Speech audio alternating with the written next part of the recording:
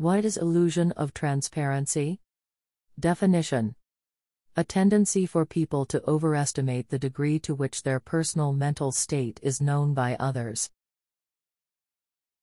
Example: when confronted with a potential emergency, people typically play it cool, adopt a look of nonchalance, and monitor the reactions of others to determine if a crisis is really at hand. No one wants to overreact, after all, if it might not be a true emergency.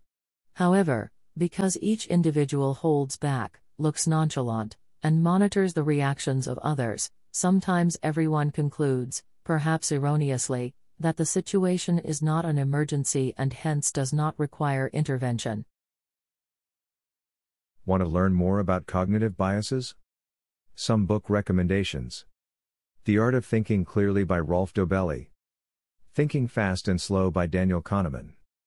Freakonomics by Stephen D. Levitt and Stephen J. Dubner.